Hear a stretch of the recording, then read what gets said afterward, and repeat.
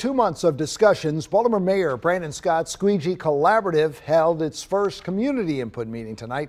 We sent a photographer there today, but they weren't letting us or any other TV cameras inside the meeting. Although we could go in and take notes, some members of the public shared our frustrations with the decision. Don't just invite me, bring them too.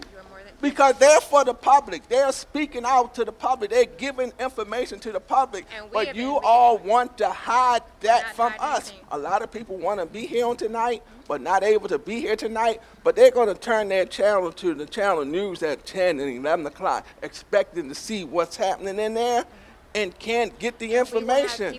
We're told Mayor Brandon Scott was not at the meeting either. The mayor's team said he thought people would be comfortable and open without him there. They gave a similar reason for not allowing media in. From the sessions that we've had, part of what we hear the community saying is, let's do this. This isn't about a media show or frenzy for them. It is, let's get to a solution. And so sometimes not having cameras in the room allow people to authentically speak. The Squeegee Collaborative has been meeting weekly since mid-July. Tonight brought together businesses, community, and government leaders, as well as squeegee workers themselves, to talk about a collective solution.